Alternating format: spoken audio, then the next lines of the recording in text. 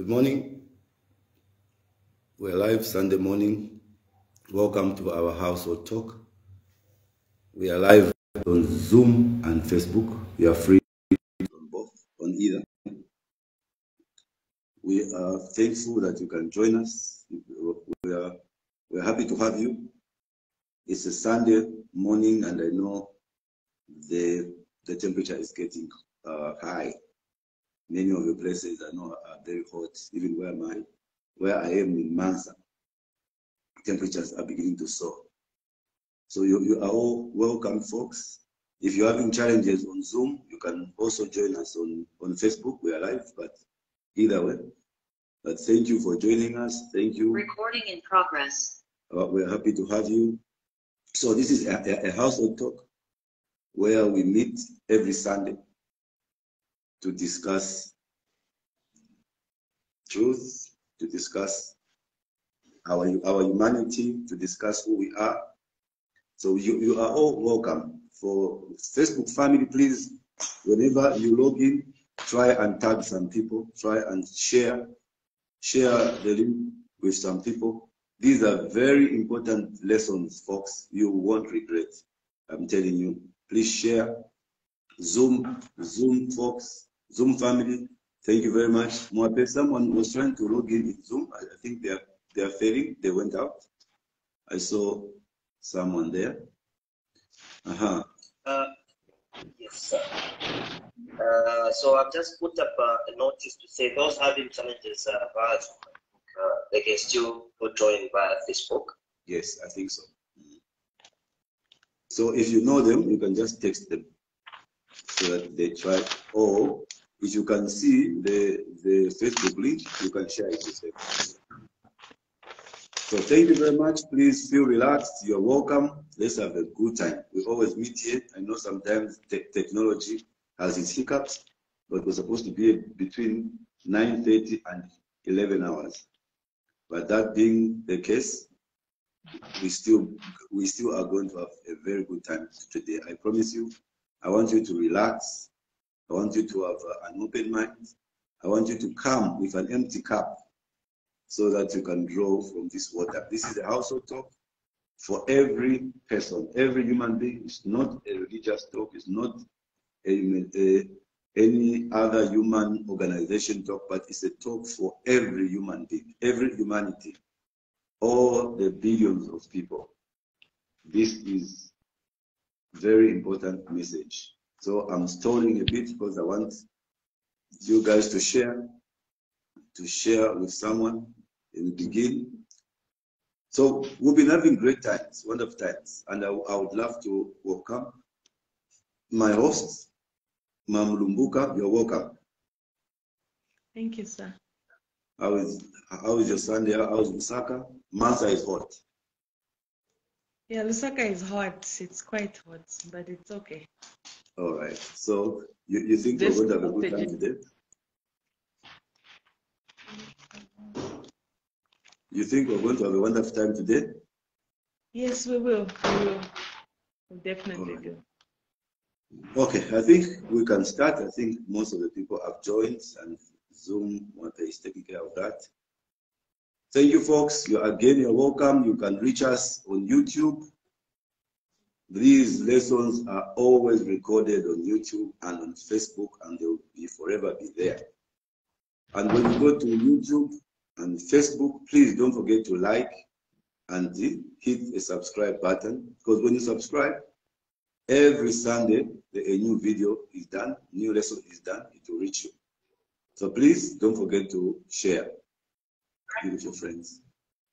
I want to appreciate you, like always, for always being here every Sunday. This is going to help you. Just relax, feel free. Come with an open mind. Don't come with a closed-up mind. I want to tell you something today. I want to talk to you, if you can allow me. So I'll be very slow, attentive as usual, because God has given us the word and He has asked us to go and tell it to the world. He's chosen us to go to all the nations and talk about these issues which man has overlooked, which man has overlooked. And remember, the past Sundays, we noticed that when we overlook these issues, there are dire consequences. Because God or truth or nature is not a respecter of persons. And folks, even as you come here, that's why I say be of an open mind, relax. We are not here to force you into anything. We are not here to tell you things you don't want to hear. This message is to them who have an ear to hear. I've got, every time I know, in this wide, in this wide world, I have a student somewhere among the people who are listening. Even if it's one, there is a student who is going to propagate this truth, because this truth must be sustained. If our generation cannot hear it, the next generation should. Because, if we don't hear it and if we lose it, man will live in dire pain for the rest of his life here on earth. So what I'm saying is that you don't force people to confess. We don't force people to confess. We don't force people to hear this message. But we admonish and encourage, because folks, just try it and listen to what we're saying today. I've got something to tell you. I want to talk to you.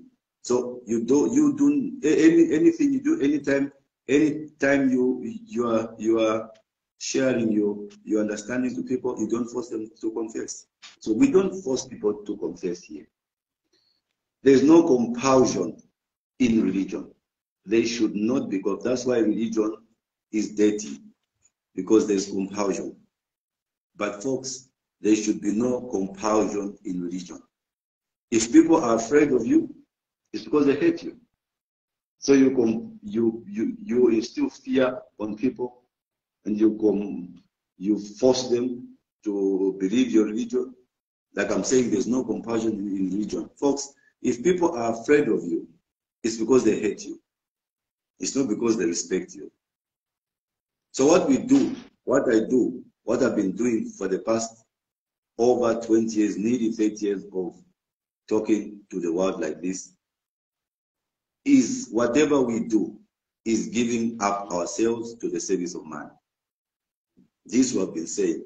Your whole duty as man is to give up yourself to the service of man. Because, sometimes, remember truth, like I was saying, truth, which is the word, is God itself. And when the word is in the world and you misuse it, remember we mentioned that that is tantamount to blasphemy of the Holy Ghost. In fact, that's what blasphemy of the Holy Ghost means. In the book of Matthew 12:31, Matthew 12:31, and just for all of us, just to know that we have a bereavement in the world family. Sister Pam Goodwin in the United States of America, one of our family friends, our family, Mam Lumbuka and I, my co-host, we had a chance to see her last August. She traveled to Zambia with her husband to visit. Even when she was sick, she was actually awaiting an operation of the heart. She still came in pain. We could see her even when we had those talks. Mam Lumbuka had about 2 hours talks with her, and she has a lot of herself, a lot of her in her. They had a good conversation and they conferred on many things. But you could tell that even when she was around, she was in pain, she was sick. So sadly, folks, I think we lost her. Was it yesterday or the other day, Mam Lumbuka? 2 days ago. Yeah, 2 days ago, we lost her. She succumbed to the heart problem. So you can say a little prayer for her. I know most of you might not know her, but she's very dear to us. We know her. I know my wife, who is my co-host, became so fond of her. They were fond of each other. They loved each other. So it affects us. We're praying for them. So anyhow, so I was saying there's no compulsion in religion. You don't compel people. What we do is giving up ourselves to the service of man. And we are always blaspheming the Holy Ghost. You see, Matthew 12:31 says, "Wherefore I say unto you," Jesus' words, Matthew 12:31. Wherefore I say unto you, all manner of sin and blasphemy shall be forgiven unto men. But the blasphemy against the Holy Ghost shall not be forgiven unto men. So blasphemy of the Holy Ghost. Listen to me, folks. I said I wanted to talk to you today, so give me your ear. Blasphemy of the Holy Ghost is when the Son of Man is reciting the word. The Son of Man is reciting the word of God to you. When the Son of Man is reciting the word of God to you, remember who's the Son of Man? The man who has been entrusted by the words with the word of God by God. Just like Ezekiel was called Son of Man, eat the scroll. So when the Son of Man is reciting the word of God in their true interpretation, you know, you need to interpret the word of God, not just interpreting them, but in their true interpretation. So when the Son of Man, so blasphemy of the Holy Ghost is when the Son of Man is reciting the word of God in their true interpretation, and you blaspheme those words. That's the blasphemy of the Holy Ghost. Because the word, remember, the word is what's called God. In the beginning was the word, and the word was with God, and the word was God. The word is the Father, folks. The word is the Father. The word is the Holy Ghost. The word is the Son. And these three are one. I hope you understand what I'm saying. The word is one thing, but we can explain it in those ways. It fathers us. It's the Holy Ghost because it's holy, but we cannot see it. The word. We can only hear it on the tongue of a man. It's the S-U-N of God. S-U, Son there is S-U-N. The Romans, when they started trying to understand the truth, they replaced S-U-N with S-O-N. Although these two words are interchangeable sometimes. It's S-U-N, as in Malachi 2:4. Unto you that fear my name shall the S-U-N of God appear with healing in his ways. The word, the truth. So today, folks, without further ado, I know most of you have shared this link. Please share. I want us to talk about the temple of God. I promise you that now we'll be doing like an organized, structured lesson every Sunday, so that I don't lose you. Because I know before I was just giving you different snapshots of what we talk about here. I want to talk about the temple of God. In fact, we'll be discussing the temple of God and what its allegory is, how it affects us in our lives, how it interprets a lot of issues in our lives. So in understanding the temple of God, I know when you go to Exodus 28, you read how God gave the instructions to them of old to build it, how they were to use what wood, how they were to use what stone. They were to use the hewn stone, the stone they went to hewn from the mountains by the masons. And this hewn stone was supposed to be broken in the mountain. And when it was brought at the side of the temple, it was just supposed to be fitting in without a hammer head at the temple. All those things are figurative, you see. So maybe just to summarize what that temple was. Paul summarizes that for us in the book of Hebrews 9, verse 8. But these are household talks, and we are studying truth. So you will do well most of the time after you go back to your Bible. You know, I come to confirm the truth. I come to guide you into truth. So using these pathways and openings I give you, you can go back then and study the word of God the way it's supposed to be understood. So at your own time, family, you can read Exodus 28, but I'm going to summarize it using Hebrews 9:1, the way Paul summarized it in a sum up. All right, Hebrews 9:11. I'm sorry, Hebrews 9 verse 1. The Bible reads, "Then verily the first covenant had also ordinances of divine service and the worldly sanctuary." Verse 2. For there was a tabernacle made. First, there was a tabernacle made, Hebrews 2:9. For there was a tabernacle first made, rather. The first wherein was the candlestick. In the tabernacle, you would find the candlestick, and the table, and the showbread. which was, this was called the sanctuary. Are we following one another? Let's summarize the temple so that when I begin to explain this allegory, it becomes easier. So again, let me read that again. Verse 2. For there was a tabernacle made, the first, wherein was the candlestick. So when you went into the tabernacle, you found the candlestick and the table and the showbread, which is called the sanctuary. That place was called the sanctuary. It was the sanctuary. Verse 3. And after the second veil, in the sanctuary, there was a veil, there was a cloth. So after the second veil, the tabernacle, which is called the holiest of all, which we sometimes call the Holy of Holies in our own coined language. But in the Bible, there's no word Holy of Holies. It's just the holiest of the holy place. So in there, you notice in the first room, which is called the holy place or the sanctuary, there was a candlestick, there was a table, and there was a showbread. And after the second veil, the tabernacle, which is called the holiest of all. Verse 4, which are the golden censer and the ark of the covenant overlaid around about with gold, wherein was the golden pot that had manna, and Aaron's rod that budded, and the tables of the covenant. So, verse 5, and over it was the cherubims of glory shadowing the mercy seat, of which we cannot now speak particularly, because people didn't understand that that was not historical but allegorical.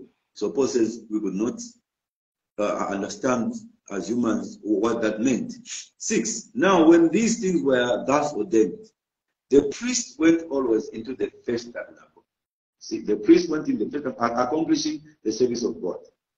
Verse 7, but into the second, the Holy of Holies, into the second went the high priest alone once every year, not without blood, which he offered for himself and for the errors of the people. In the Holy of Holies, you only went there once a year. I'll explain where I'm going to. I want you to understand the temple as it was physically. Then I will explain my lesson today. Verse 8. So, he says, 7, but into the second, which is the Holy of Holies, the priest went there once a year. The high priest alone went there alone once every year, not without blood, which he offered for himself and for the errors of the people. Verse 8, the Holy Ghost, this signifying that the way into the holiest of all was not yet manifest, while as the first tabernacle was yet standing. So Paul is saying the Holy Ghost, which is the word, the truth, has not yet been understood what the significance was, which I want to show you today. Verse 9, which was a figure. There you go. Apostle Paul makes you understand that the Bible is not a history book. The Bible is figurative. Verse 9 says, which was a figure for the time then present, in which were offered both gifts and sacrifices, and could not make him that did a service perfect as pertaining to the conscience. Verse 10, Hebrews 9:10, which stood only in meats and drinks and divers washings and carnal ordinances imposed on them until the time of Reformation. So, you notice that it may surprise some people to know that the actual phrase Holy of Holies, although we are very familiar with it, that's how Rome can brainwash us. The Holy of Holies is not found anywhere in the Bible. This is a term which was apparently later adopted in history. In the scriptures, the actual phrase used, if you go there, were the most holy place, or the holy place within the veil. It was called the holy place within the veil in the Bible, or the oracle, or the inner house, the most holy house, and the holy place, but not Holy of Holies. We adopted that along the way.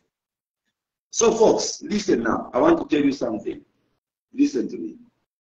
So, when you understood the temple like that, and what used to happen, and now putting it in our lives, you begin to understand what we talk about in this household. Nobody goes into the Holy of Holies. You notice we read. Nobody goes into the Holy of Holies. Is the all essence. Listen to me. no one goes into the Holy of Holies. By definition, family, nobody goes there. Wait a minute. But isn't it, is it nobody except the high priest? Remember, Paul says, but the high priest went there once per year. I want you to understand what I'm saying. But Rev, you're saying nobody goes into the Holy of Holies, but the high priest went there once per year. No, I'm saying nobody goes into the Holy of Holies. Well, I'm confused, you would say. During Yom Kippur, the priest goes in. The high priest goes there. And by the way, Yom Kippur, just to explain for this class, Yom Kippur is the holiest day in Jerusalem. The holiest day actually in Judaism and Samaritanism. Remember, the Jews were in pardon me. The Jews were in two parts. There was the Judaism and the Samaritans. The Jews and the Samaritans. The Samaritans were like colors. They were a mixture of the foreign, the non-Jews and the Jews. They were called the proselytes, I think. Yeah, but Yom Kippur is the holiest day in Judaism and Samaritanism. It occurs annually on the 10th of Tishri. Tishri is the 7th month of the Hebrew calendar. Remember, the Hebrew calendar doesn't start from January. It starts, I think, from April. So, April, May, June, July, August, September, October, November. About October, that will happen. So, Yom Kippur is the holiest day in Judaism and Samaritanism. It occurs annually on the 10th of Tishri. Tishri is the 7th month of the Hebrew calendar. It spells Tishri. This is a class, we will define those. So, you are saying, I'm saying nobody goes into the Holy of Holies. And you say, well, I'm confused. You say you are confused. During Yom Kippur, the priest goes in. Well then, somebody goes in. And that's the priest, right? But I'm still telling you folks, nobody goes into the Holy of Holies. Nobody goes into the Holy of Holies. Remember, there were two chambers. The outer chamber was called Holy. We have read in the Hebrews 9. And the chamber within the chamber was called the Holy of Holies, as we have adopted it, but the most holy place according to the Bible. So, in the outer chamber, we saw all those ornaments. In the outer chamber, there was a candlestick. In the outer chamber, there was an altar and the menorah. That candlestick is called the menorah. For us to define the menorah for you, because we know you are scripture students, menorah, M-E-N-O-R-A-H. The menorah also is also sometimes you spell it as M-E-N-O-R-A. It's a multi-branched candelabra used in the religious rituals of Judaism.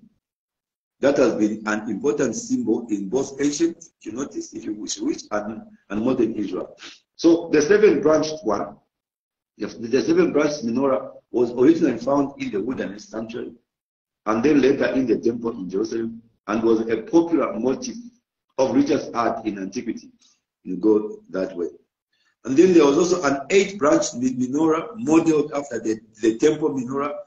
Is used by the Jews in rites during the 8th-day festival of Hanukkah. H-A-N-U-K-K-A-H. Pardon me, just give me some more.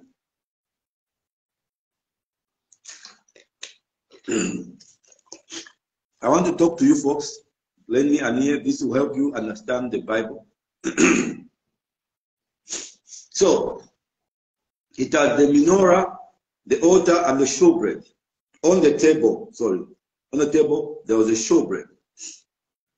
I'll explain these things as we go on in the lessons about what the showbread was. But today there's something I want to pick one area. Hold on, let me just close that door.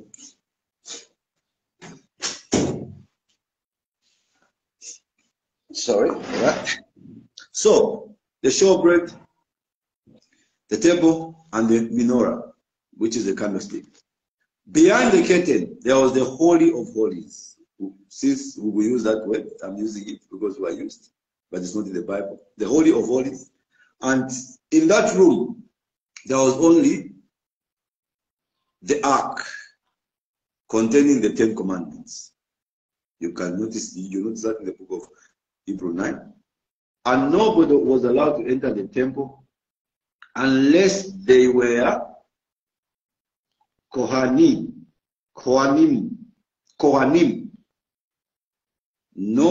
Nobody was allowed to enter the temple unless they were Kohanim. Kohanim is Kohanim, Kohanim, from the priestly family. So behind the curtain of the holy place was the Holy of Holies, or the most holy place. And in that room, there was only the ark containing the 10 commandments. Are we together? The ark containing the 10 commandments, and nobody was allowed to go in the temple unless they were Kohanim from the priestly family. Even Kohanim were not allowed to enter the Holy of Holies. That's what I'm saying. The Bible says only Kohanim of the priestly family were allowed to enter the Holy of Holies. Now listen to me. I want you to understand what I'm trying to say. Even Kohanim, the priestly family, were not allowed to enter the Holy of Holies. Only once a year at Yom Kippur, one Kohen, Kohen, one Kohen, the high priest, Kohen is high priest in Hebrew. Only a year at Yom Kippur, one Kohen, the high priest, entered the Holy of Holies. Now, I want you to see my mind.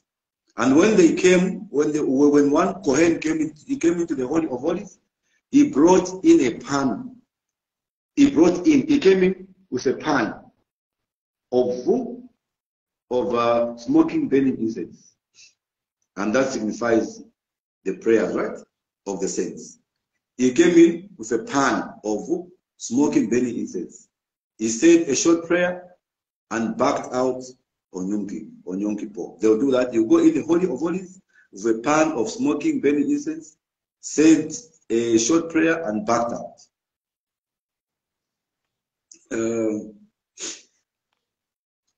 That you can find when you go and read further in the book of Exodus, stage 1 and 11. You can start from 28 of Exodus. You can go and study about this, and then you begin to understand what it was and how the face. Remember, all this is applying to you because you are the temple of the Most High God. And this is allegories explaining you. So Exodus 31 verse 11. Exodus 31, 11 says, and the anointing oil and sweet incense. Remember, a pan with burning incense you went in with. And the anointing oil and sweet incense. Anointing oil and sweet incense for the holy place, according to all that I have commanded thee shall they do. You can read that in your own time. I'm just cutting out a few because of time. So, there were times, listen to me. So, no one goes into the Holy of Holies. But the priest goes there once a year. I'm saying no one goes there, including the priest. Why are you saying that? Reverend Nsofwa, why are you saying that? So, listen to me. You know, there were times when the high priest was in the Holy of Holies and he had an appropriate thought.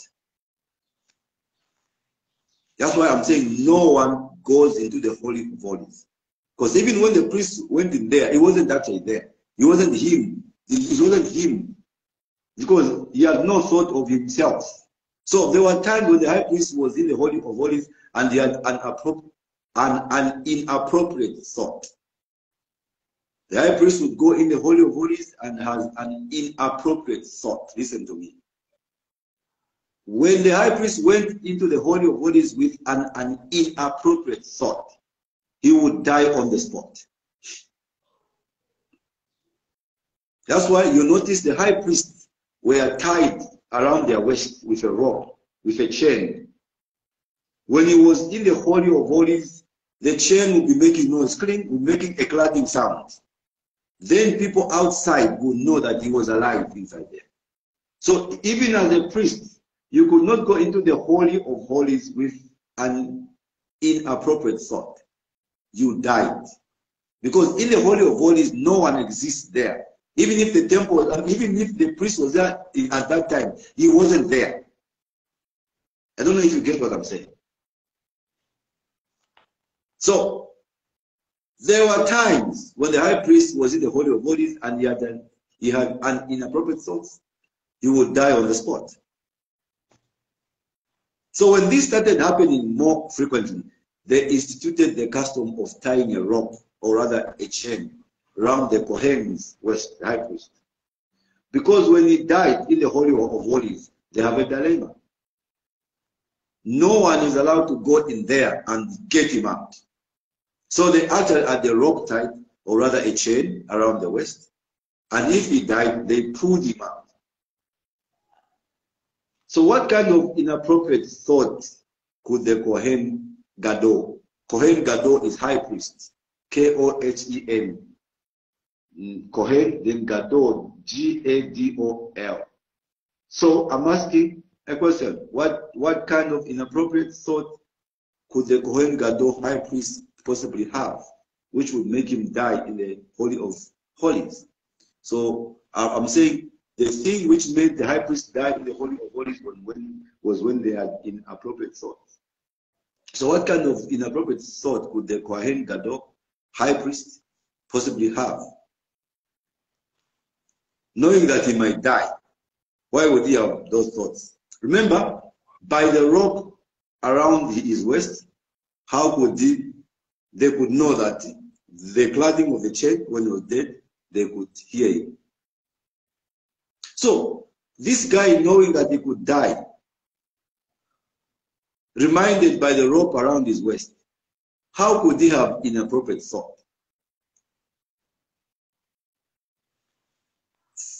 Family, the Holy of Holies means, or the holy place, in simple English, the most private of private. This was God's private space. And remember, God doesn't share a space with anyone. Ezekiel says he does what seems right in his own mind. So the Holy of Holies means, in simple English, the most private of private. This was God's private space. Now the Kohen Gadol, the high priest, did come into that private space once a year on Yom Kippur. You can see that in 1 Peter 2:9. Now, sorry, in 1 Peter 2:9, I want to elaborate what the allegory of all this is. So the Kohen Gadol, he came into that private space once a year on Yom Kippur. And remember, in the New Testament, the Kohen Gadol is you.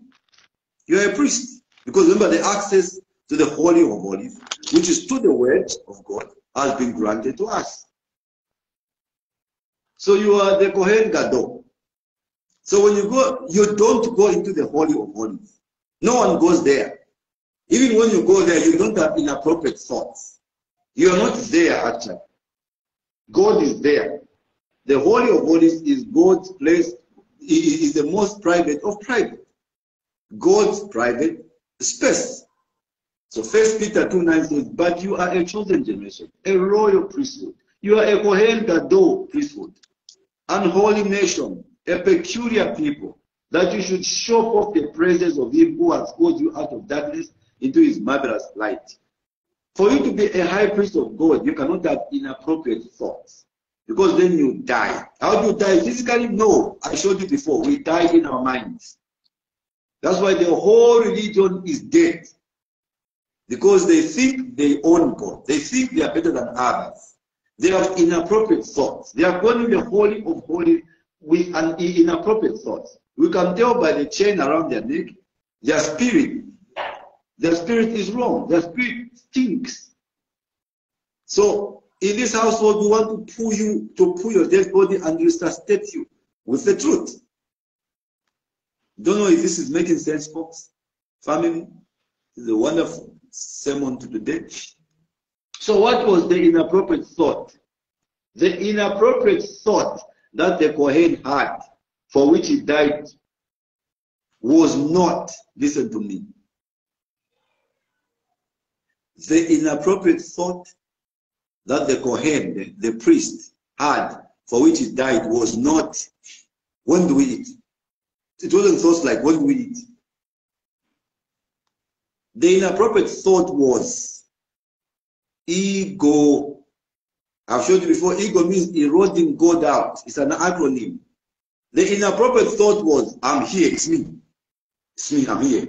We are holier than any other church. We are holier than the next church. I'm holier than that brother. I saw that brother singing. Me, I can't sing like him. That those are inappropriate thoughts. And all of us are dead in our minds. Just like the high priest would die when he went to the Holy of Holies with inappropriate thoughts. So inappropriate thoughts was, I'm here, it's me. I can come in here. So if the priest starts thinking, I'm here, I'm the best of them all, I can come in here, no one else can, I can. You will notice Paul understood that. Paul was the son of man, S-U-N of man. God gave him truth, which he never gave to most of the disciples. The truth to incorporate the Gentiles and the Jews together, the universal truth. And remember, when he had to appear before the Holy of Holies, so to speak. Even me, I've been appearing before the throne of God. The Holy of Holies is the truth. And for me to come back and teach you this word, I understand that I should not have inappropriate thoughts. Paul did not have inappropriate thoughts. You listen in the book of 2 Corinthians 12:1, when he's talking about himself having an enlightened mind, so to speak. He's using allegories of a man going on a journey into third heaven. He's talking about himself, but he's talking about himself in a second person singular, because he didn't want to have inappropriate thoughts. Family, the truth does not want you to have inappropriate thoughts. We are all sinners. The truth wants to occupy the Holy of Holies. And the Holy of Holies in your body is your soul, is your mind, is your brain, because that's where the way it wants to come and sit. Now you have inappropriate thoughts. Your mind is dead. So 2 Corinthians 2. Sorry, we have lost the Zoom folks. Let me see if they can come back. This is a wonderful lesson. We need to have them back. Let me just get them back. I hope this is making sense, family. If it is, you can just send me a text on Facebook to affirm.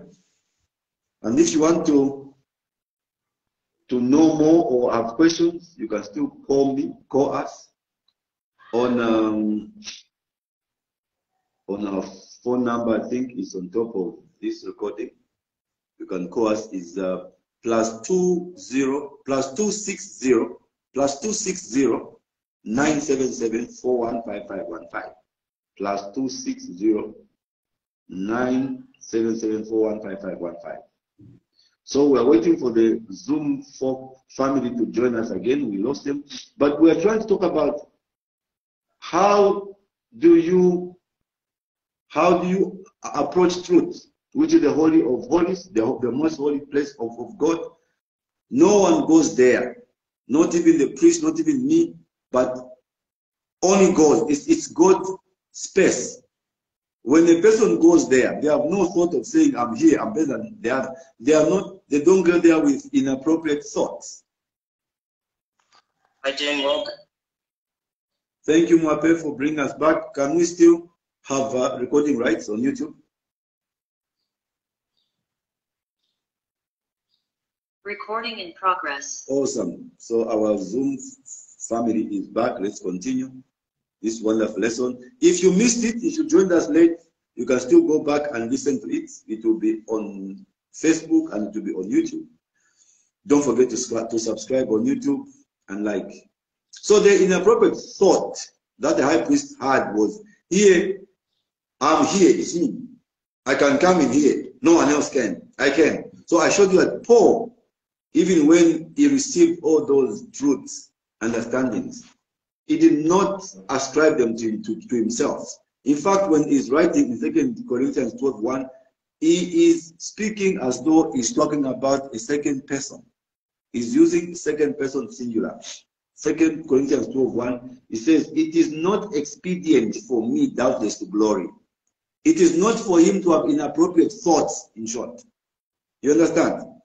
So that's why it's not religion, it's not whatever you understand. What we're telling you is something different. If you're going to understand what I'm telling you, you're going to remove inappropriate thoughts. You and myself, I'm not saying, that's why for me, I can never say I'm holy. In fact, I always tell you, if you put all the great men in the world, me, I'll be number last. I've got nothing, I'm not there. Even me speaking to you today, don't look at me, because when you look at me, you see death. Look at God. Look at the word, the truth. You see? So it says, 2 Corinthians 12:1, I knew a man, so 2 Corinthians 12:1, yes? It is not expedient for me, doubtless, to glory. It's not for me to have inappropriate thoughts. I'll come to visions and revelations of the Lord. Vision and revelation, you know, allegories. Verse 2, the Bible reads, I knew a man. He's talking about himself. You hear? You understand, family? But he couldn't have, he's saying it's not his business to glory for himself. So in verse 2, he's speaking about himself in a selfless manner, in short. He didn't have inappropriate thoughts, because this is what led to the killing of the high priest in the Holy of Holies, when they went with inappropriate thoughts. Verse 2, I knew a man in Christ about 14 years ago. He's speaking about himself. Whether in the body, I cannot tell. He says, I'm not going to talk about my body, or to say it's me. I'm cool. I'm better than my friend. Whether out of the body, I cannot tell. God knows. Such an one caught up to the third heaven, the Holy of Holies, to the truth. Remember, heaven are the scriptures. I've shown you before. You see? Verse 3, and I knew such a man, whether in the body or out of the body, I cannot tell. God knows. Verse 4, how that he was caught up into paradise, into truth, into scripture, into the word, and heard unspeakable. You see, heaven is not a place where you can see. Heaven are the scriptures. Remember, God is word, God is truth. Where does truth stay? In the scripture? Where does God stay? In the scriptures? Where does God stay? In the heaven? God is word, God is truth. Truth resides in scriptures. So it says that verse 4, and now that he was caught up into paradise, and he heard, when he went to paradise, he didn't see, he heard, because it's a word, and heard unspeakable words, folks, which it is not lawful for a man to utter. I told you, it's not lawful for a man to go in the Holy of Holies. So it is not lawful for any of you, me and you, to learn what we are learning here with selfishness, with emotions. I want to tell you something, folks, family. It's not lawful. You cannot know God, you cannot reach God until you die to self. It's not about what you want, how you feel. That's why some of us, you see us here every day. No matter, natural occurrences don't affect the way we feel. Because it's not love. You see, it's not about how I feel. It's about, it is about what does truth require of us. We follow truth, not our feelings, not our intuition or our instincts. So he was caught up into paradise and did unspeakable words, which it is not lawful for a man to utter. That's why he was saying, I knew a man, because he can't say it, because it was not him. I don't know if this is making sense. Verse 5, of such an one I glory, yet of myself I will not glory, but in my infirmities. For though I would desire to glory, I shall not be a fool, for I say that I say the truth, but now I forbear, lest any man should think of me above that which he seeth me to be, or that is heareth from me. He said, I don't want people to think. That's why I've never wanted anyone to think I'm the greatest, I'm better than you. I'm not family. We are here to understand this one thing. Truth has a premium. It's requiring us something that we can never understand it unless we remove inappropriate thoughts in our minds of I'm the best, I can be here because I can, I'm better than you. You sinned. You committed adultery. I've never committed adultery, so I'm not on your level. It's inappropriate thoughts. But the Bible says all are sinned. Not some, in a different way, but we all are sinners. I don't know if you're getting it. Family. Verse 7, 2 Corinthians 12:7. Unless I should be exalted above measure. You see, God even made sure, because Paul had a lot of revelation, he gave him a defect in his body. And he says, unless I should be exalted above measure through the abundance of the revelation, there was given to me a thorn in the flesh, the messenger of Satan to buffet me, lest I should be exalted above measure. Usually when God gives you a lot of things, he will create a situation which will make you look like you are nothing. It's not about you. Because you are just like any other over 9 billion people if you have reached that level.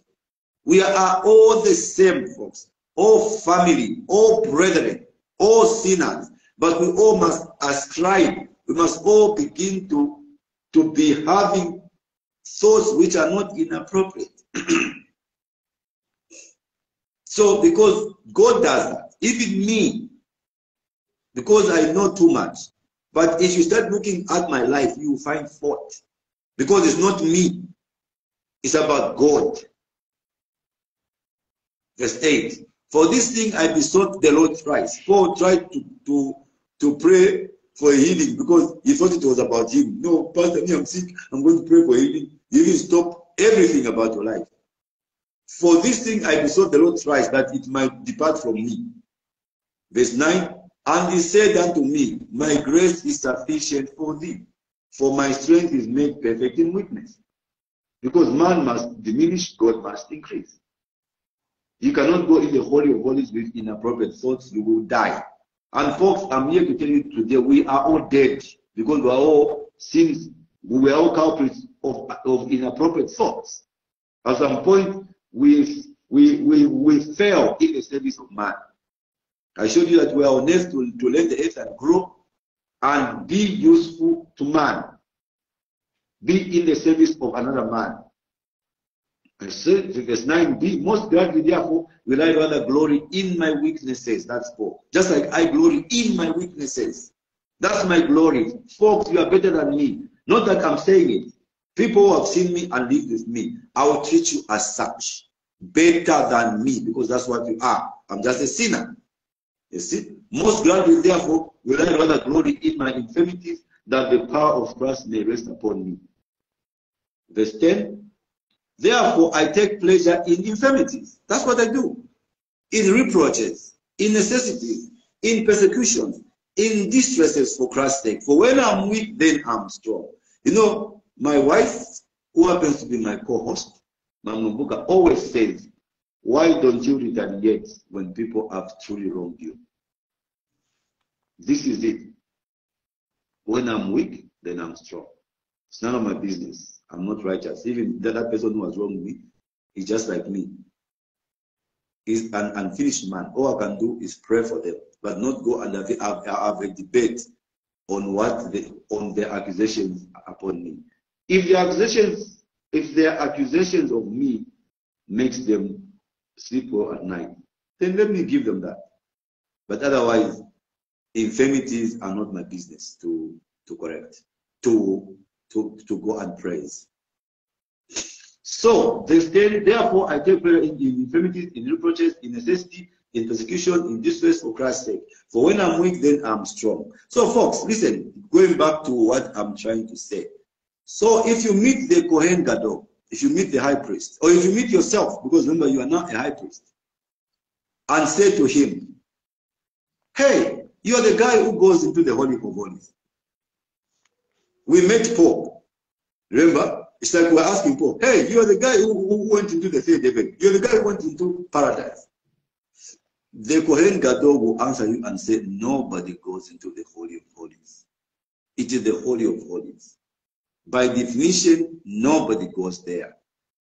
That's why I cannot praise myself. Even if my brother, my friend has done worse things than me, I would think I'm worse than him. Because in praising myself, I'm going into the Holy of Holies. But nobody goes into the Holy of Holies. It is the Holy of Holies. By definition, nobody goes there. So you should say nobody, but you would come, probably you ask him, but high priest, but Paul, yes, nobody goes in you but you. Nobody but you. He would say that, bite your tongue. He will tell you, bite your tongue. Nobody goes into the Holy of Holies. So inappropriate thought for which the Kohen, the priest died, was the thought, I come in here. I have some privilege. I have some license. I have the right to be here. You hear some people tell you, I'm most holy. If you touch me, you fall dead. You see, inappropriate thoughts.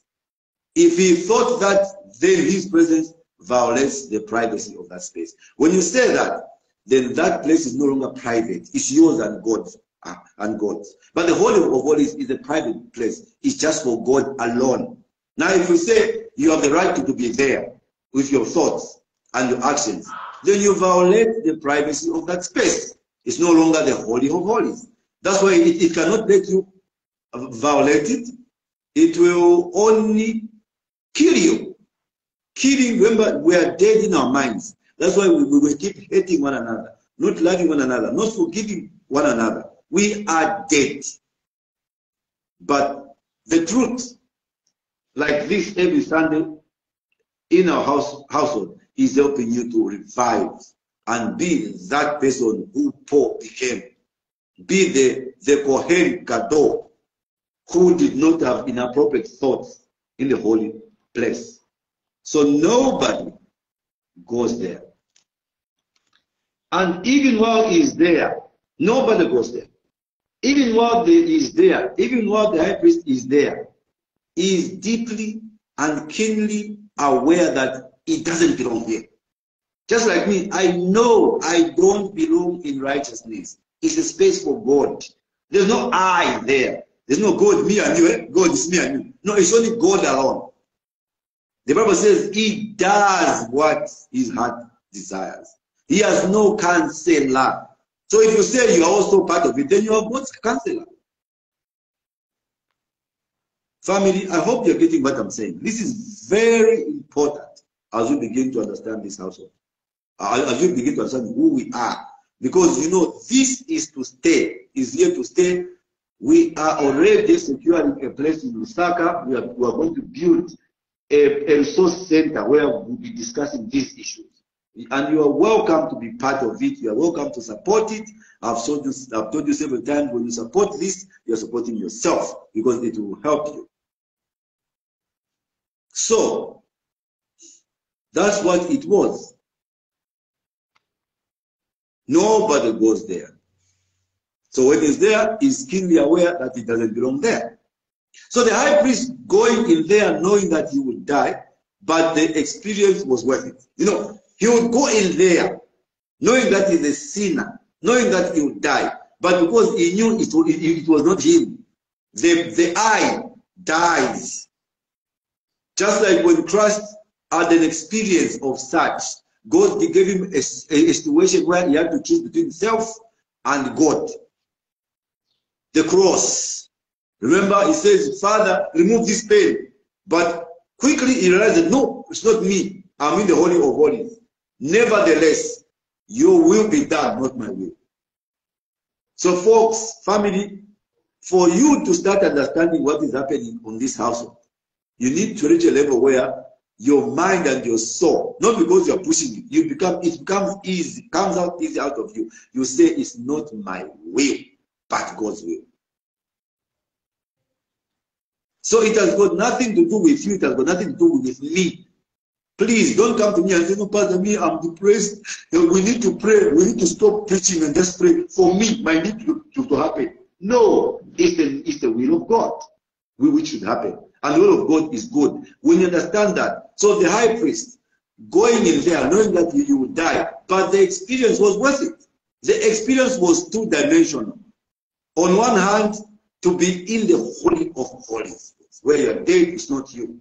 On the other hand, how could you be in the Holy of Holies? You, who are you?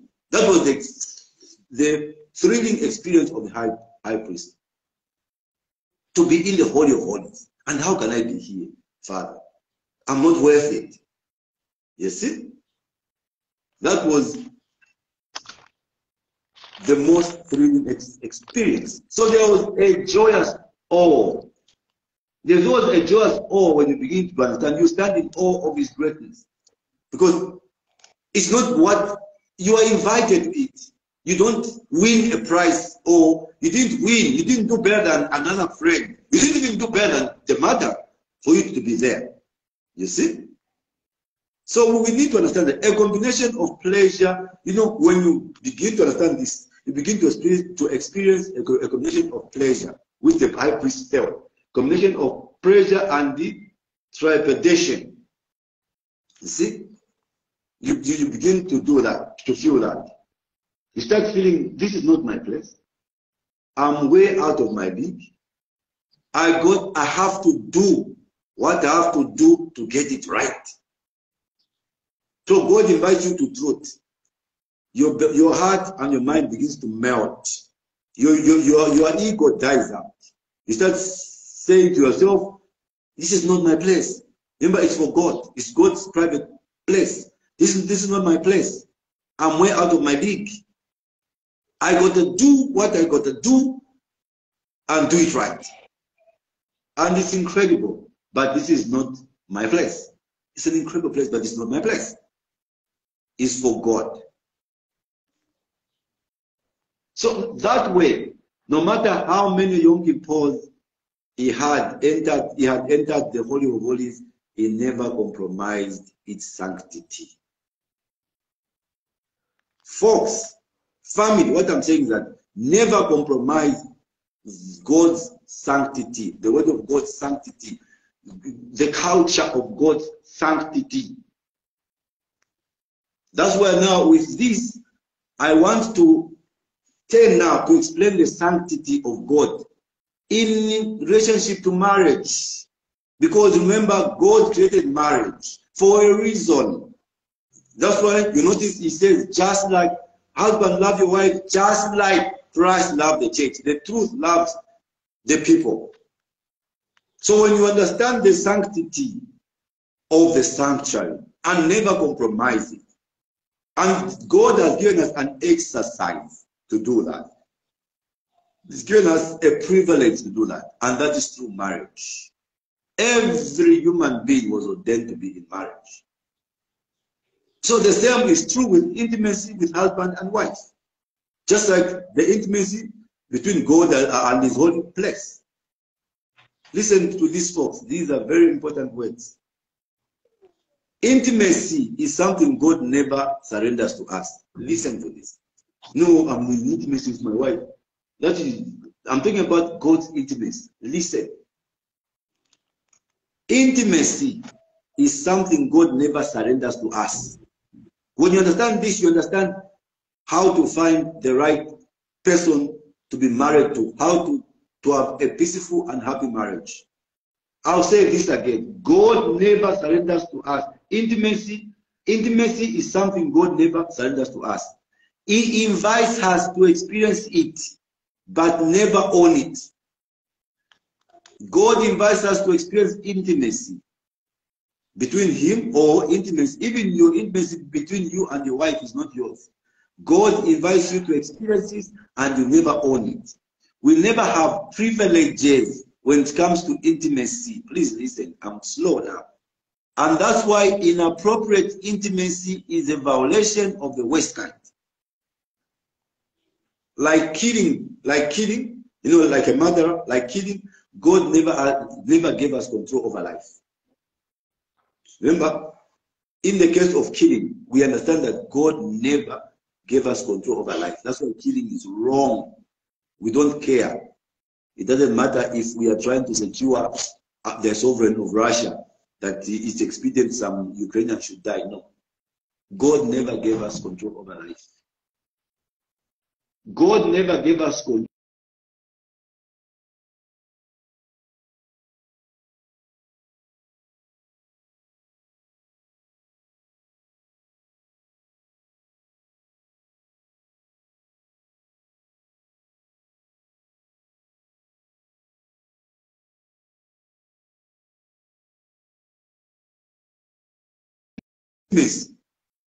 God never gave us control over intimacy.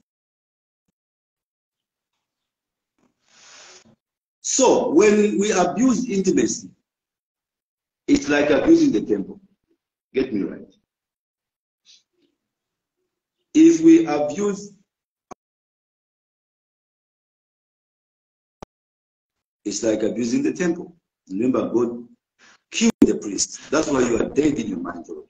It was never yours. Intimacy is not yours. In older days, you know, things have changed, folks. Family, that's why you need households like this. In older days, in olden days, people were very familiar with sacred things. People understood, they knew how to respect sacred things. People were familiar with sacred things. For example, a holy book. People feared that. Remember, intimacy is sacred. The temple is sacred. And I'm telling you that in the olden days, people were very familiar with sacred things. A holy book. The people knew that you don't choose a holy book to prop up a chair, to prop as a chair. You wouldn't get a holy book and sit on it as a chair. They knew how sacred things were. A holy book, you couldn't use it as a chair. It's a holy book, a holy place. It was a synagogue. There was a Torah in there. There was an ark. There were holy, you know, we had things like holy days. People understood holy. And so when you sat down with a young room, those days when you are counseling people who are fixing to get married, you sat down with a young groom or the young bride, and you say that the intimacy that you are going to have with your spouse is holy. You're telling this two couple trying to marry, you tell them the intimacy you're going to have together is holy. They knew what you are talking about because they understood holy. They understood the Holy Bible. They understood the holy days. They understood the holy things. So when you told them the intimacy you're having together is holy, they knew what you were talking about. Now things have gone just to trash.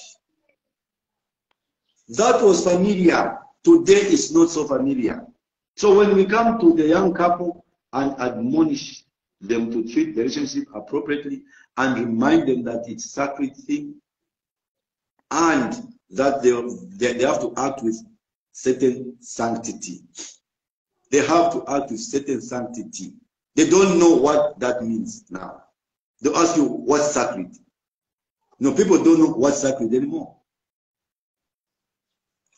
So family, let me tell you this, for you to understand what I'm trying to say. So the body is not yours. Hear me good. The body is not yours. Your wife is not yours. Please listen. I want you to understand. The body is not yours. The wife is not yours. When we get comfortable with those two ideas, then we can start to understand that intimacy also is not yours.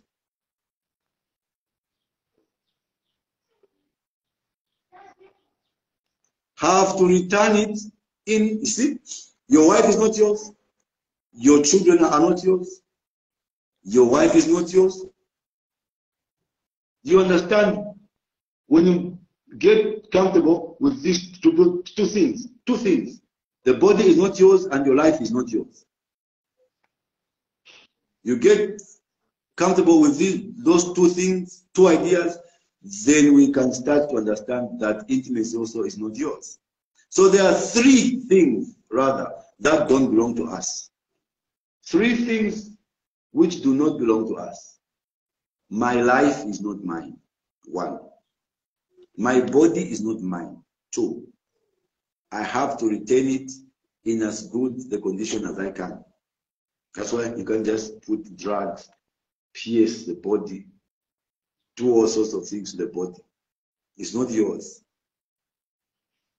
You have to retain it in as good the condition as you can to the owner.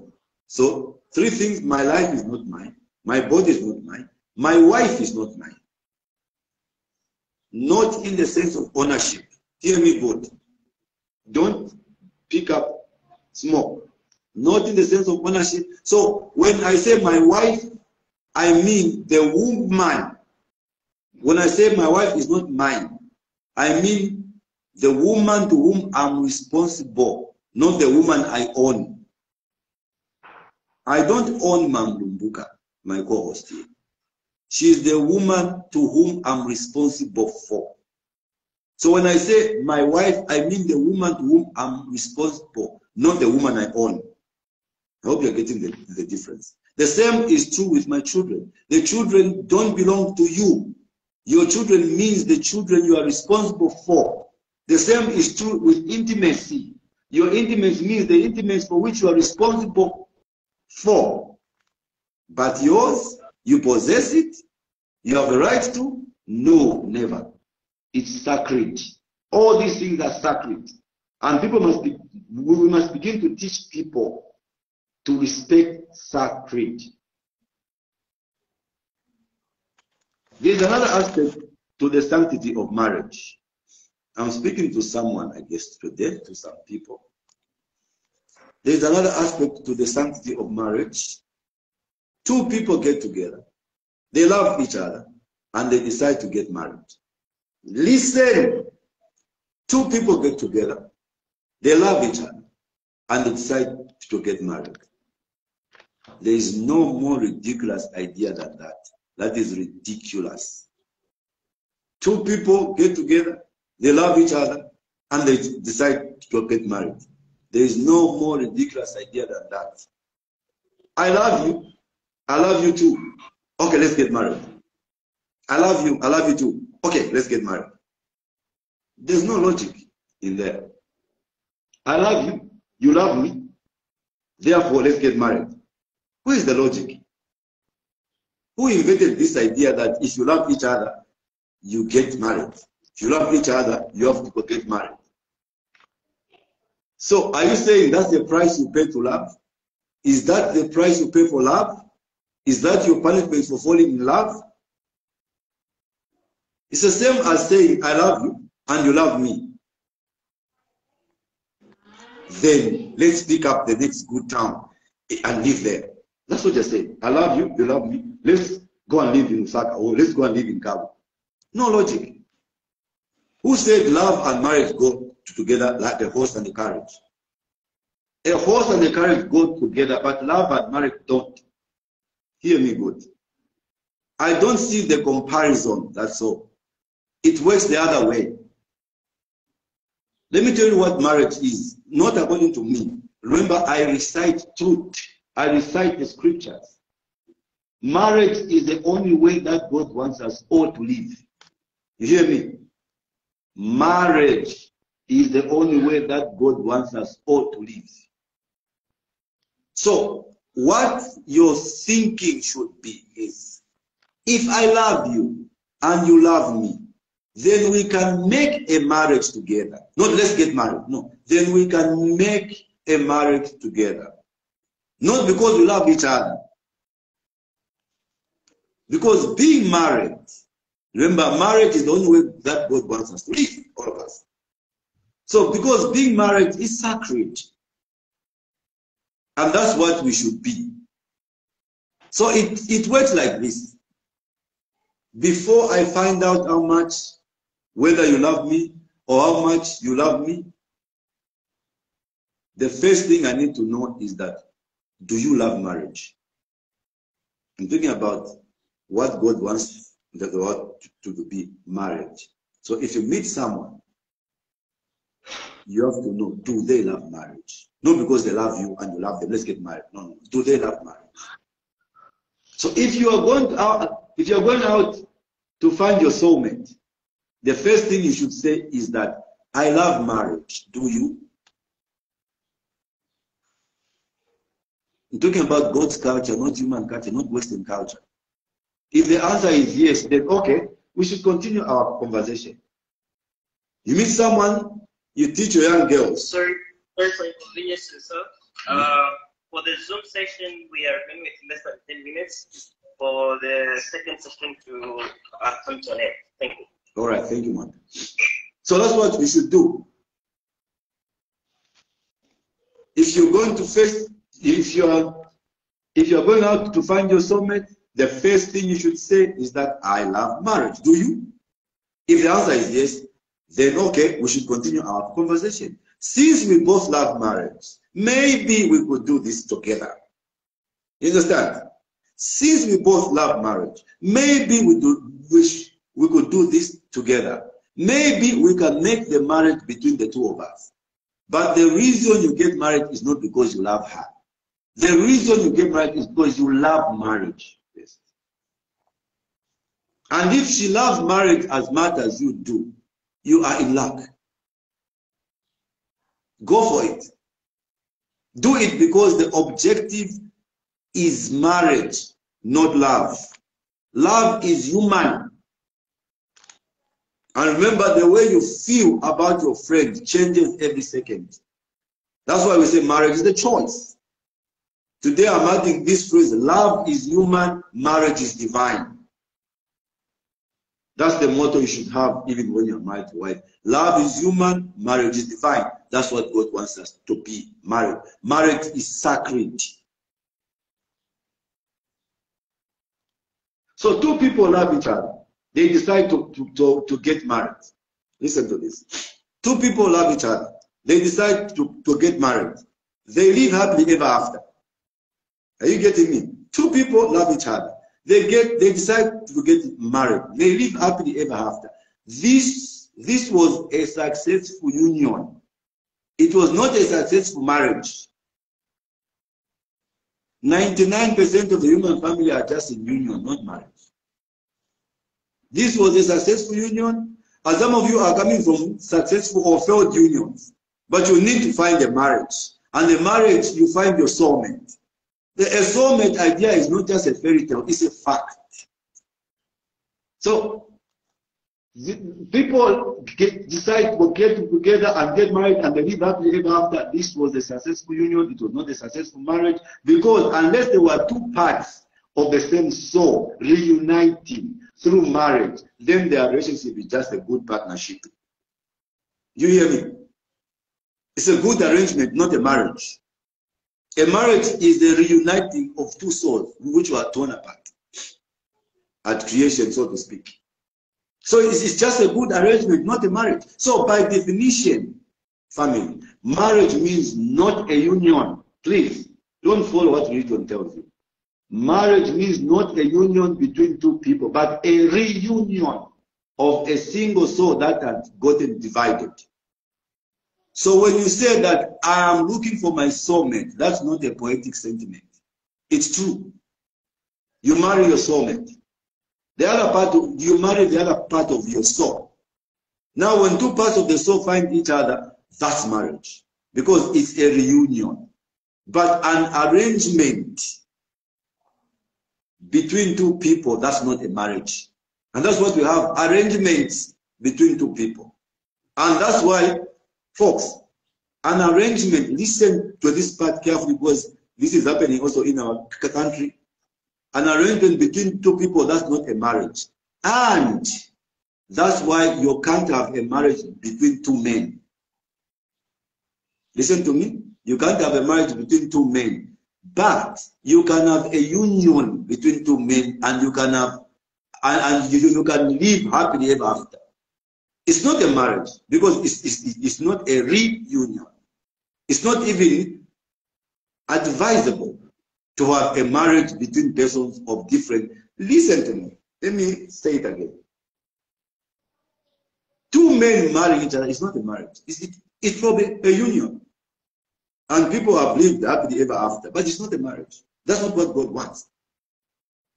I'll add also on top, it's not even advisable to have a marriage between persons of different cultures, because it's a union and not a reunion, unless you both begin to learn similar cultures.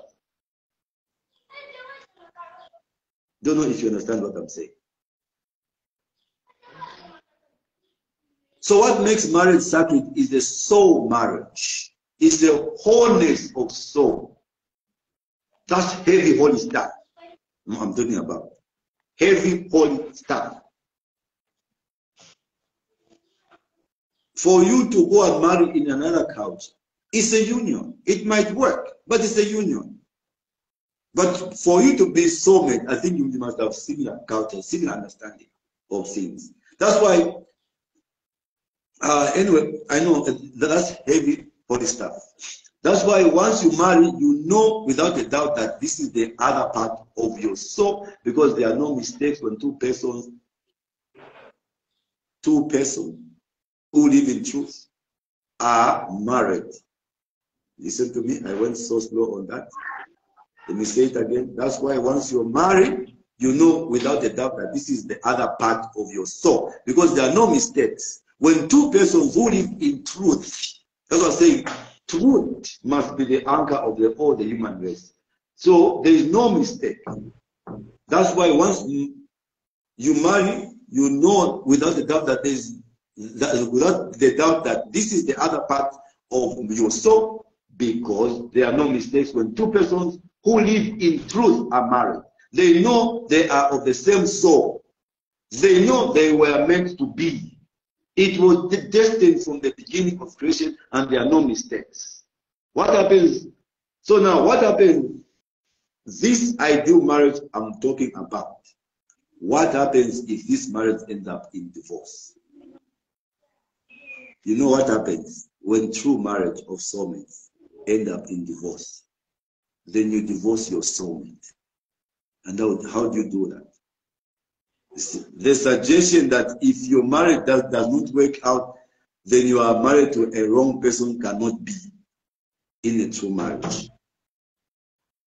Isn't it? So sometimes, isn't it possible that you make a mistake, but you have the same culture of the same truth? Isn't it possible that you made a mistake? Yes, you made a mistake, but God doesn't. You thought he was what you thought he would be. Yes, that was your mistake, but God caused that. God caused you to be in that mistake so that you could get married to that person. But if you have the same truth, it will work. That way, that may be why some marriages are really stressful.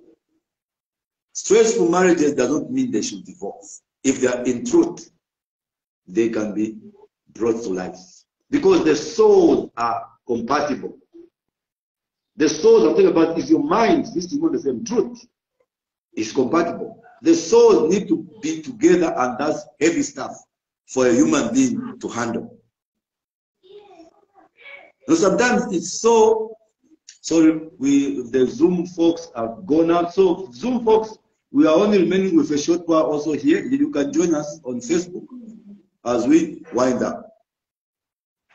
So that's why I'm saying some marriages are stressful, because the souls are compatible. The souls need to be together, and that's heavy stuff for a human being to handle. So sometimes it's so heavy that you can't expect them to handle it. So who invented divorce? You know, sometimes it's so heavy for them to handle it, and you can't expect them to handle it. So who invented divorce? God. God said, I need you to be married to this person. But if it's really difficult for you, I'm not going to force you. I'll tell you how to get out. I'll tell you how a divorce works. But who are you divorcing? Because if you divorce your soul, you divorce your part of your soul.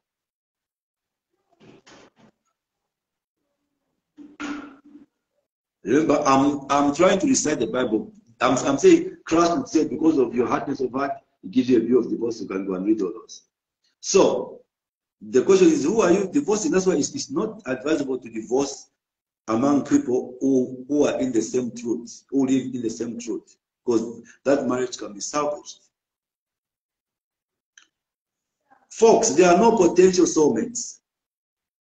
Soulmate means the person you are destined to marry. Sometimes you might not be, your hand might not be in it. You might be, God can bring them to you by accident, and you might not see it. That doesn't mean you need to divorce them. That's why you need to be among people who know truth, who will nurture you and guide you into your happiness in that marriage, no matter how it started. We all have soulmates, and at the right time and the right moment, you might not have a hand in it. Sometimes you will meet your soulmate. Folks, I know I've talked so much about this. I hope this makes sense and it will help you. Like I said, this is the household too. We come to talk about truth, which is going to bring man to his intended self. Man, when I say man, I'm talking about, every time I echo this, the 4 types of man: white, black, yellow, brown. White, the Caucasians; yellow, the Chinese and the others; black, Africans; brown, Jews, Indians, everyone. The message is for all of us. It's not a religious message, it's a message which is going to emancipate man.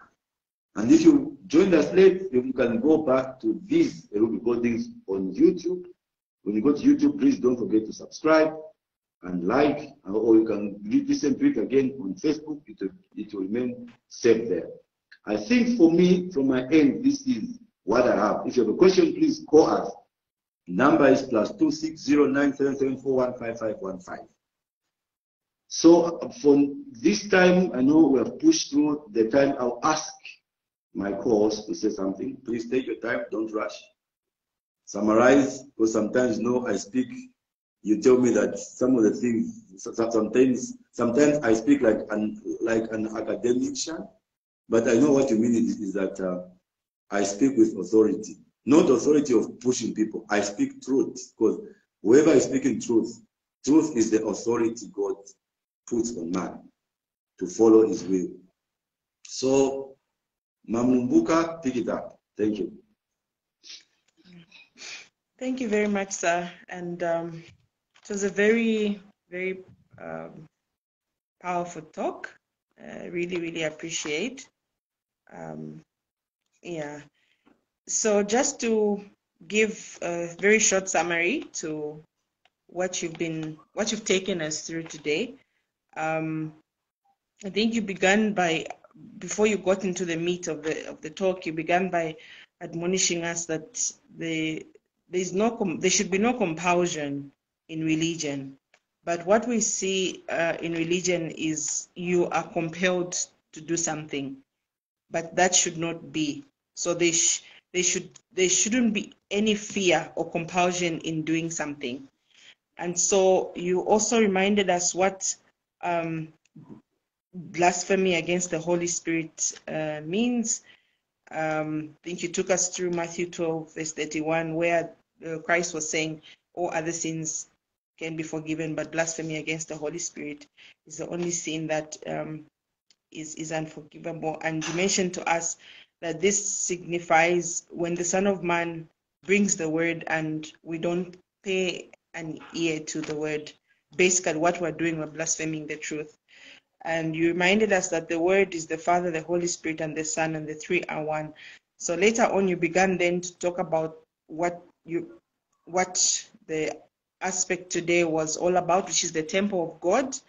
And you took us to a series of scriptures, but basically you were showing us what Paul was trying to reveal on the allegory of the word, or rather the temple of God, using the Old Testament and how the New Testament in Hebrews, basically Paul explained that allegory in relation to us today. So according to Hebrews 9 verse 1, I think Paul wrote a series of scriptures or verses there where he explained the temple of God using the chambers, basically the two chambers. And the first one was the holy place, which is basically a sanctuary, which is known as a sanctuary, where we saw that there were candlesticks, there was the table there with the showbread, and so that was known as the holy place. And then there was a veil which led into the inner court, or the inner or the most holy place, which we refer to as the Holy of Holies. But like you said in scripture, it's actually not the Holy of Holies.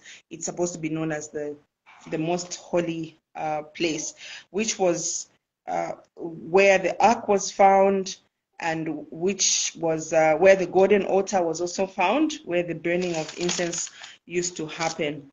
And so you took us through trying to basically explain what that means and what it is today. And so you mentioned to us that nobody goes in the most holy place, and that's how come we see in the times that Paul was trying to refer to, where only the high priest used to go there.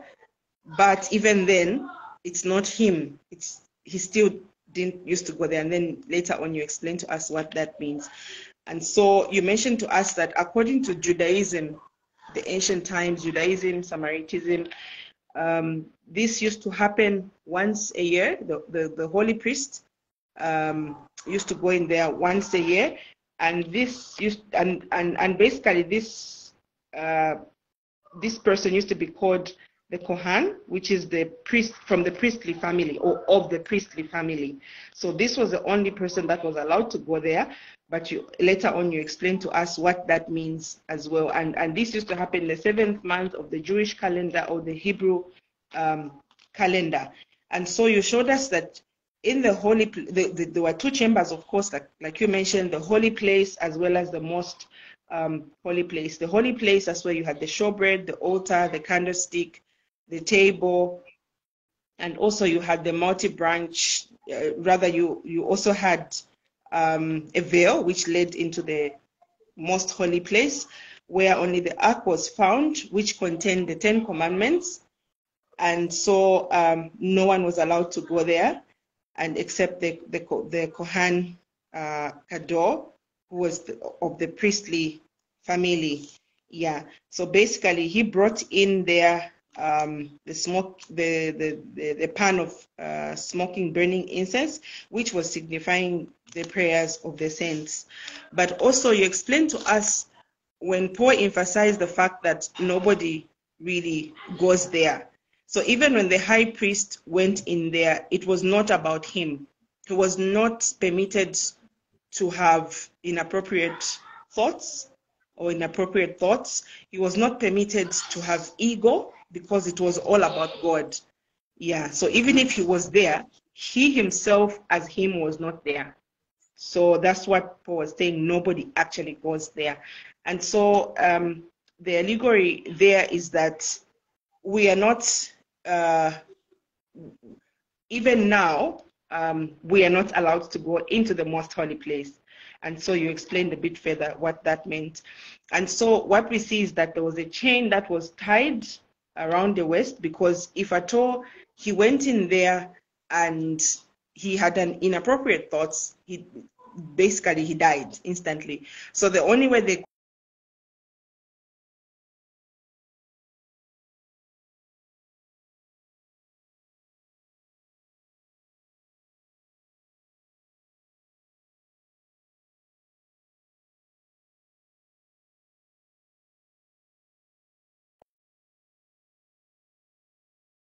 our present day, like Paul was trying to explain, according to 1 Peter 2:9, the Bible talks about us being a chosen generation, a holy priesthood. So which means that Kodan Kador in this New Testament is actually us. We are that priest. And so that signifies our minds, because the word of God dwells there, and that's the most holy place where God dwells. So we are not allowed to have inappropriate thoughts, which is an ego. Here, inappropriate thoughts would symbolize what the inappropriate thought that the priest was not allowed to have was an ego, which is eroding God out. Basically, when that happens, what we see is that we die, and that death is the death of the mind. Yeah, and you mentioned to us some time back, I think in Proverbs, where the Bible says that he who dwells in the congregation, he who lacks understanding dwells in the congregation of the dead. So that death, even today, is the death of the mind. Yeah, so Paul basically understood that very deeply, and he, in 2 Chronicles 12, he spoke of a second person singular where he was caught up into paradise and heard the unspeakable words, which was not lawful for him to utter. And he was basically trying to say that you cannot reach God until you die to self. He could not boast of that experience that he had, which is the experience of the deep understanding of the word. He could not boast of that because that meant that self is what, he put self before God. But for us to really reach God, you mentioned to us that there has to be a death to self, a death to an ego, a death to lust, and a death to selfish desires. Yeah. So, and also we see that in order for Paul not to be proud, he was given a thorn in the flesh. And so he begged God 3 times to take away that thorn in the flesh. But the Bible says that he was told that my grace is sufficient for you. And so he spoke of how he takes pleasure in infirmities and for Christ's sake. Why? Because when I'm weak, then I'm strong. Yeah. So you took us back again to the understanding that nobody goes into the most holy place because it is not him, because that will be an inappropriate place or an inappropriate thought. Yeah. So even when the priest went into the most holy place, he understood that even when he goes there, it is not about him, but it's about God. And so God does what he wills, and he has no counselor. And therefore, if at all the priest was able to go in there, then he can counsel God, but God has no counselor. And so the going into the most holy place for the priests, that was an experience, it was a high experience and a privilege that they didn't take lightly. And so even us today, you reminded us that we need to reach a level where we need to die to self, not our will, where we're able to say, not my will, but God's will be done. Yeah. And also you mentioned to us that God invites us to the most holy place, but it's not about us. It's not our place. It's a place for God. It's a place where that self part of us dies. And I think later on, as you were getting towards the end of the session, you reminded us never to compromise the culture of God's sanctity, the word of God, and never to compromise the word of God's sanctity. And I think you mentioned to us that in the olden ancient times, people or the generation then understood sacred things. They understood what it means when something was sacred, when something was holy. And so when you speak about intimacy, it's something that you mentioned, that God's intimacy is something God never surrenders to us. He invites us to experience it, but not to own it. So when it comes to intimacy, we have privileges. We never have privileges. That is why violation of it is very painful. And for me, this it was quite crucial to understand, because what we are seeing now is a sense of, more like a sense of privilege to what really does not belong to us. Because if God says this is sacred, this is mine, but the moment we take ownership of it, that's how come now we are seeing people feeling like they can do what they want to do because they feel it belongs to them. I get up today and say I can marry somebody of the same sex because I feel this intimacy is mine. I feel my body is mine. I feel I own it. So for me, that was very crucial for us to really understand. And just what you say, that God never gave us control over another life. When we abuse it, it's like abusing the temple. So this is our temple. And so intimacy is sacred, and it's never ours. Then you also mentioned to us that the fact that people in the ancient times understood sacred things, they understood the temple being sacred, the holy book being sacred, the synagogue, they basically feared sacred things.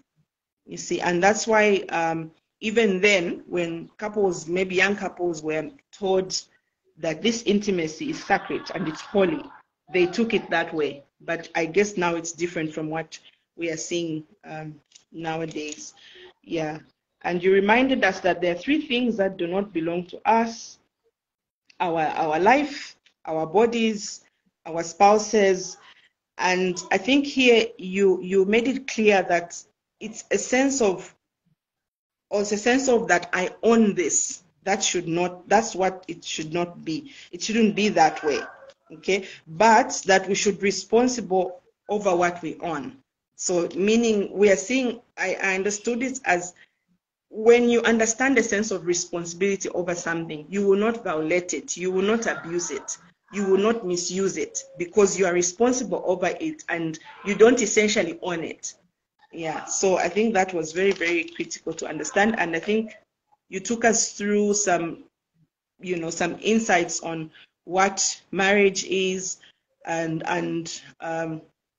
that is the only way that God wants us to live. Why? Because it's divine. It's something sacred. It's actually a 2 souls that live in truth coming together, and it's not about a union as we see it in a worldly perspective, but it's actually a sacred. True marriage is sacred. It's reuniting of 2 souls that were torn apart at creation, and the wholeness of these souls is what makes it sacred. So just like what you mentioned, that there's no mistake when 2 people who live in truth marry and the souls reunite. Yeah. And you also mentioned to us, you mentioned a little bit on what the implication of a divorce between those 2 people who live in truth, whose souls are united in the sanctity of marriage, and it essentially means divorcing a part of your soul. Basically, a part of your soul goes away. And so you reminded us, and I think this for me brought a lot of hope, that there is a soulmate for everybody. And so soulmate means the person you are destined to marry, and that person exists for everyone. And at the right time, if you live in truth and they live in truth, you will be able to reunite. Yeah. So this explained. Yeah, I think this was more of just magnifying the concept of what sanctity is and holding sacred the holy things, and one of them which is marriage. Yeah. Thank you so much. Awesome. That's it, folks. Family, you heard the summary is awesome and clear. We thank you for being with us again. We are always thankful. This is the family, your family. We are not righteous, no better than you, but we are people who are pursuing righteousness, people who do not have inappropriate thoughts. We are people who are learning, who are growing to be without ego, eroding God out of our lives.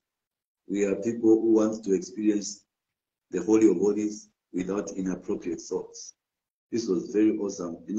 If I can put a title to this, there are many titles, but maybe the best title is The Sanctity of Marriage. I don't know what my host would call it. What would you call it, love? I would still call it the Temple of God, and the sacred things.